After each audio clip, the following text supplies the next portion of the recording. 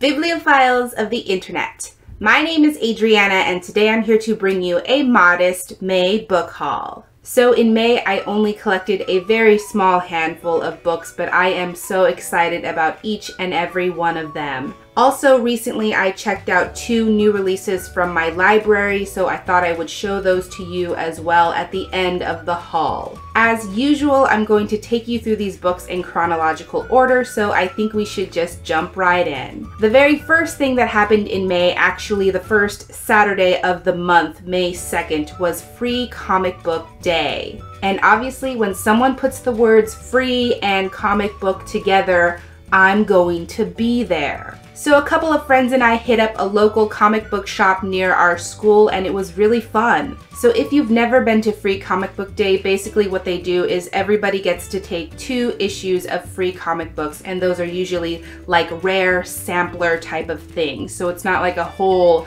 first issue of a series or anything. They're pre-selected little samplers from different comic book publishers. These were the 2 free comics that I picked up on Free Comic Book Day. This is the all-new, all-different Avengers, and this is a sampler of JoJo's Bizarre Adventures with some bonus Yu-Gi-Oh manga. That's cool. I was mostly really excited about this special issue of the Avengers because of how many different heroes are featured on the cover. There is Lady Thor, there is Miss Marvel, there is the new Captain America, so it's a really diverse group of heroes and that is amazing. And I picked up this sampler of JoJo's Bizarre Adventure because this was pretty much the only manga sampler they had that day, so I was like, represent. And then because I wanted to support the comic book shop itself, I bought an issue of a different comic. So I picked up the first issue of Odyssey by Matt Fraction and Christian Ward. I am really curious about this comic series because all I know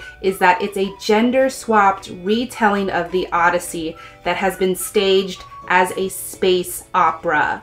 Let it sink in. So needless to say, I am super excited about reading this first issue of Odyssey, and I will let you all know what I think, but I have a very good feeling about this. So now let's move on to the 3 books that I bought myself in May. The first book I bought in May, you knew this was coming, was Nimona by Noelle Stevenson. I'm sure many of you have heard of Noelle Stevenson before. She also does work on the incredibly popular comic series called Lumberjanes. You really can't go wrong with anything that she does because she is a true gem within the comic community. This comic is like a blend of fantasy and comedy. It's about a young girl named Nimona who is a shapeshifter. She is basically the equivalent of an unpaid intern for this villainous character known as Lord Blackheart. So essentially Blackheart and Nimona work together to take down his arch nemesis, Sir Ambrosius Goldenloin. I kind of lost track of the webcomic a little bit over halfway through when it was being published online, so I'm very excited to be able to start this story over from the beginning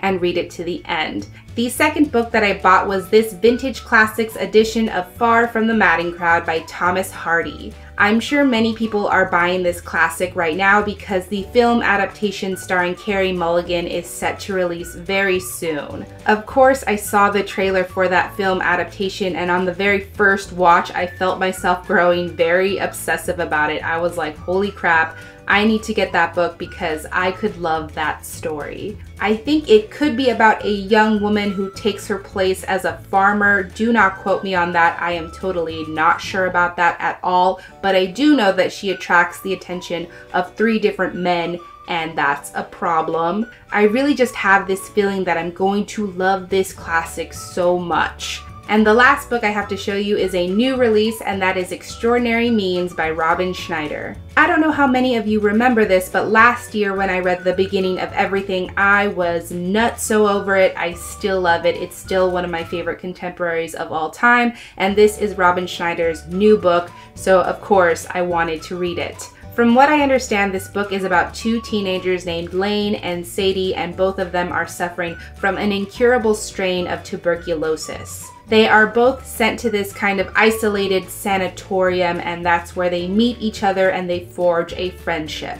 For whatever reason, I'm kind of working myself into a contemporary mood, so I might read this one in June. Intrigued, a little bit wary, but overall very excited. That's how I feel about this book. So those were all of the books or comics that I picked up throughout the month of May in one way or another. And now let's move on to the new releases that I checked out from my library. The first one is brand spanking new to my library, and that is Mosquitoland by David Arnold. This is a contemporary novel about a young girl named Mim who has moved from Ohio to Mississippi to live with her father and her stepmother. However, shortly thereafter, she learns that her mother is sick back in Ohio, so she boards a Greyhound bus to take her all the way back to Cleveland. I really don't know much beyond that. I think perhaps to some extent this story deals with mental illness, but I'm not totally sure. I'm just really interested to know how this story is going to unfold and how much I'm going to enjoy it